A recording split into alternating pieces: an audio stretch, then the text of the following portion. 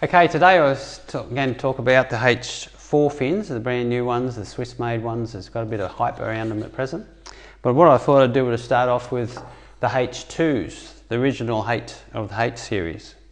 I've had all H2s, H3s and H4s. So I've always liked their leading technology. So this is the first fin. It was a polyurethane mid and a aluminium Texalume wrap on it.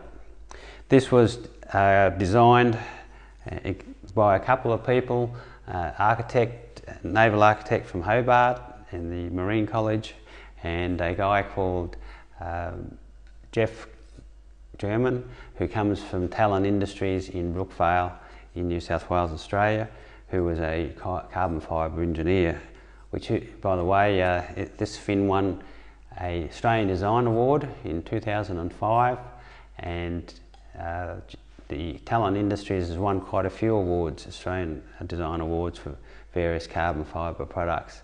He was also working on an artificial heart with Dr. Chang. So what I found with this fin, what's unique, was the 14-degree angle compared to usually about 10, I think, on most fins, and the unique shape. I found the fin turned very smooth long through the turns, but I did find it lacked a little bit of drive, so I put in the Slater fin in the back, and I found that that solved my issue. So, but I can say the biggest wave I've ever caught in my life is with some H2s. It happened to be at the Maldives at chickens, and it was quite large.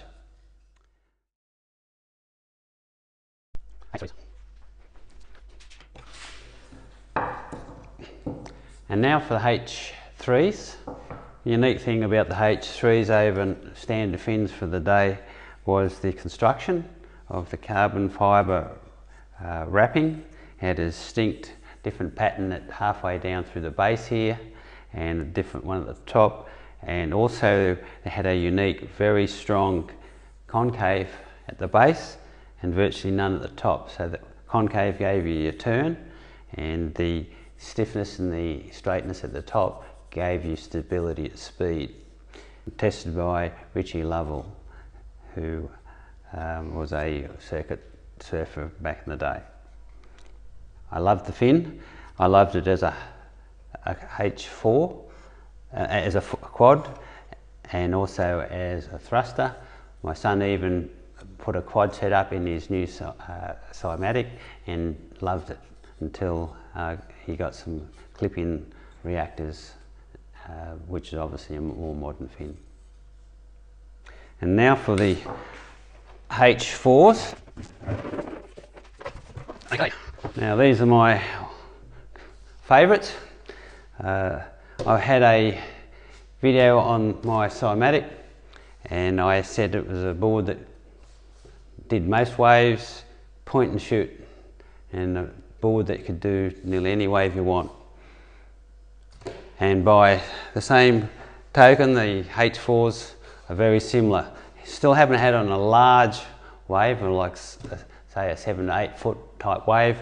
Most of the waves have been 3, 4, possibly 5, sometimes 6, but the fin has, what I like about it, has control through the whole turn. It doesn't seem to have a spot for it asking you for what you want, or has a resistance in a certain place. So a lot of fins will accelerate in the beginning of the turn, then fade out and not have drive. And some fins will be hard to turn, but will just slingshot once it gets moving. And another thing I was using on this board was this combination on the outside quads, and the inside ones I was using this.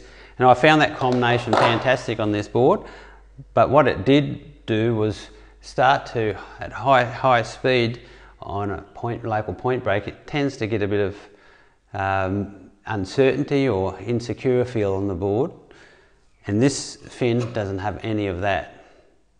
So let's have a closer look at the unique shape of these fins. The first thing you'll notice is the different angles here, which is actually a fraction thicker. This is on the outside of the fin. The insides don't have as many angles. I think they're more or less flat.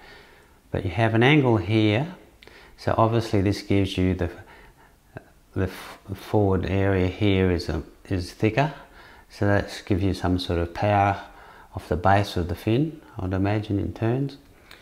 And then you'll see this line going through here, and this gradient here is quite steep. So it's almost a straight line going through here. You can imagine the water rushing through this area of the fin to the point of that might be also creating a lower area here to help with the acceleration. As you can see, this angle goes down through there, and then the tip has its own angle there again. It has a slight chamfer on here, and then you have the hatchet style tip. And on the rear of the fins you have another angle and another different material here. So you can imagine the flex pattern here, the flex pattern through there, and the flex pattern there are all different. Swiss engineering. But this is probably one reason why it has the ability to change character almost as it's performing on a wave. Then you go back to the rear fin, and the rear fin is closer to the H2 in shape, that drag back section. And here's the same, we're starting in the front here with a thicker front here, then you have more of a thinness through here and a thinness through there, and this also is thinner through there, and there's a slight wrapping through this area here. So as you can see, although they're very technical in their shape, you can imagine how hard that would be to manufacture something with this amount of angles.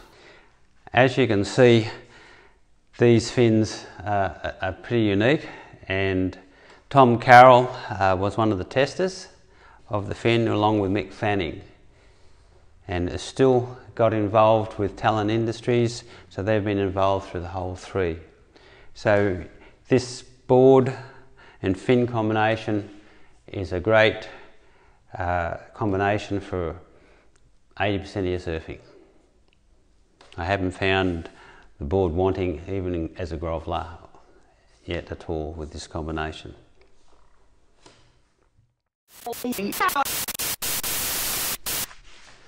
I thought I'd just finish with a bit of a time travel. This was a board that was shaped by Mike Davis, who year before last was inducted in the National Hall of Fame for Shapers along with Bob McTavish. So this board was my first board with a removable fin. So, and it has channels and flyers, and you could almost say it as the original sci-fi of Cymatic. So I have come the full circle with boards. So thanks for watching. Hope you find something interesting in that, and if you've got any questions, just ask below.